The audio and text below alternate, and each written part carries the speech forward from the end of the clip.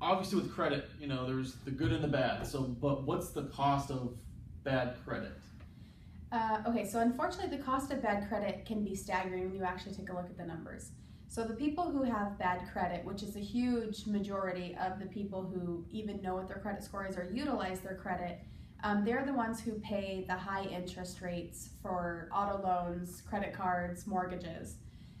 One huge difference is when you go to get a mortgage, if you can raise your score from a 620 to a 760, it's a savings of $3,300 a year. Oh, wow. Which equivalates to $100,000 of interest over a 30-year fixed mortgage. So there's good and bad about that too. People are in a hurry to purchase a house, right? Mortgage rates are always regulated because the government has a hand in it.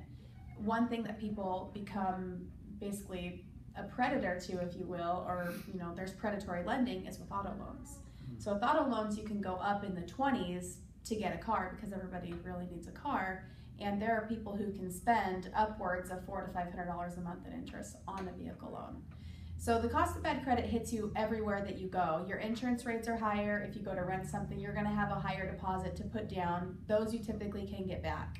But any loans, lines of credit, credit cards, even leases, you can be declined to get a lease on a vehicle if that's the way that you want to go.